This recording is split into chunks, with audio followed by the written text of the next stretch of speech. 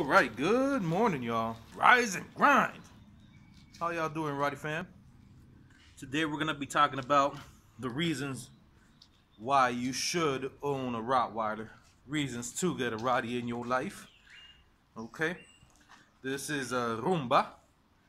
Her owner will be picking her up in a few days, right? And we're here with her in the meantime, doing our thing, right? Now, there are many reasons why you should get one of these beautiful animals in your life. Okay? Look at that. Okay. Now, if you need a guard dog, a watch dog, the Rottweiler will absolutely play that role. Most people I see really just need a watchdog. They just need someone to sound the alarm, or someone to look imposing when, you know, a threat comes their way. So, but if you need that animal as well, you know, to actually execute and do their thing, you know, and handle the threat, neutralize that threat, whatever it may be, whether it be a four-legged or two-legged, then the Rottweiler will do that, right? So, case in point, en la esquina viven bastante vagos, right? But they know not to mess around in this house because they hear the barks, right? They hear the barks of three Roddies eventually. If we were to stay where we're going by four, but we ain't. They hear the bark. So just the bark alone, the thunderous bark alone, is enough to scare off at least the common man, you know, the common thug, right? The sheer presence, once this guy, he wants to play, but the sheer presence of them, you know, on their 4 feet, coming at you aggressively, that's usually enough to scare them. Right now they're playing, they ain't fighting, right? They're fighting right there. That's usually enough to scare folks away. But if you actually need them to jump into action, they will, man.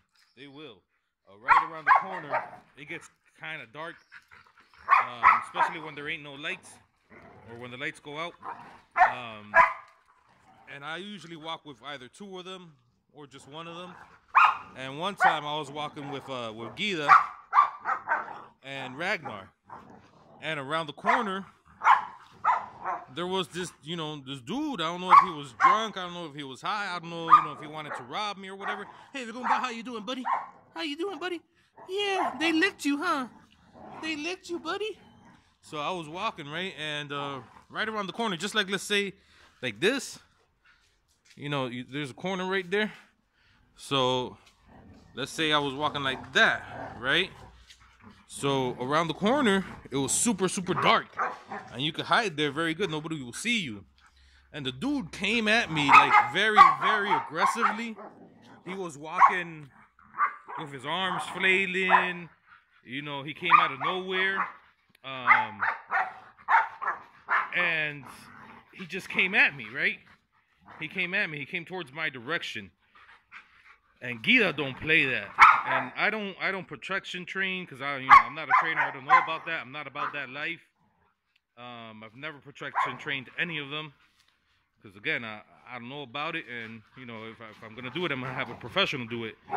But Gita, immediately, and Ragnar, upon instinct, they lunged at my man. They just lunged at him, you know, and he, you know, he went off running. I had to call him off, like, hey, stop. I called him off, like, hey, okay, stop. It's good. Stop, right? But they, out of instinct, you know, they saw that my man, I don't know, I guess they read the bad intentions in him. Out of instinct, they acted. So in case you do need these dogs to go into action, they will. And again, you know, I don't train them, and you don't really need to train them to do that. People think, oh, I need to go into protection training in order to do that with the dogs. No, not really. It's a natural instinct in them, you know. Hey, Rumba. Rumba. Hey, buddy. You got got licked, huh? Who was that? Your mama, your daddy, your sister? So typically, again, watchdogs will be enough, sounding off the alarm or bark or having folks look at them. It's intimidating. But if they need to go into action, they will go into action, man. Right now they're play fighting. But that's one reason, right? If you need a watchdog or a guard dog in your life. If you have big amounts of property, you own a finca, una quinta, you own a farm, you own, a nice piece of land, and you need somebody to guard it, then these bad boys, that's a good answer for that, right? If you own sheep, cattle, geese, ducks, chickens, whatever, any sort of animal that needs protection, that's what these guys are bred for. Originally, that was their purpose. They were herding animals, right? So if you got cattle out there, and you need a guard dog or a herding dog, a Roddy fits the bill, man. That's their glorious purpose, as Loki would say, right? So Roddies are for that. They're about that life, guarding. And to this day, I don't got animals. As y'all see, I have a small property, but one of the things that a lot of folks talk about, and it is true, they do like to bump into you every now and then. It's kind of like put you in check, but you got to let them know, like, nah, man, I'm not your herd. I'm the alpha here, But they do have that natural instinct of herding. So a herding dog. Of course, there's border collies out there. There's German shepherds, whatever. But a Roddy does fit the bill for that, bro. Okay. A lot of folks, you saw how they settled down just with that play fighting. All of them just settled down. That was a couple of minutes, man. They had all that energy, and boom, they settled down right quick amongst themselves. I didn't even have to do anything. Even Rumba, she's taking, note from mom and dad. She didn't do anything. She's like, I'm gonna chill out. If you got small children in the house, right? People usually say, oh no, they're not good with kids. Whatever, you gotta train them. Yeah, you do gotta train them, but they are good with kids, man. They're beautiful kids.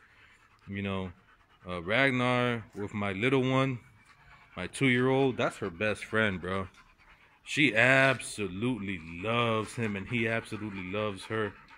He has a special bond with her like nobody else in the family. Of course, he bonds with me, with my wife, with my older daughter, but with my youngest daughter, man, this guy right here and my youngest daughter, you can't separate them, man.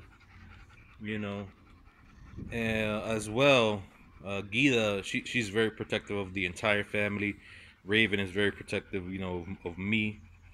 I'm sure that Rumba, when she goes into her new household, hey buddy, she's gonna be very, very protective, of Gus and his family, and her brother Shadow, right?